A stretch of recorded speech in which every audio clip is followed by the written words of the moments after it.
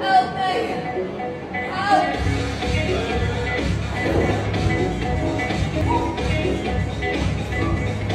So there's two things we have to talk about with this video. First, if you're ever squatting by yourself and you miss the rep, for whatever reason, you need to learn how to throw it off your back and fail a lift safely. Now, thankfully, she had the mobility to sit down here, but a lot of people could compromise their technique and risk injury if they don't bail out from underneath it. Here's a refresher on what this looks like, and yes, you can do this with a low bar squat, but you're going to throw the bar off your back and slide out in front. The second thing, incontinence. This happens to some when they lift heavy, but no one should ever be shamed for it. We should understand it though.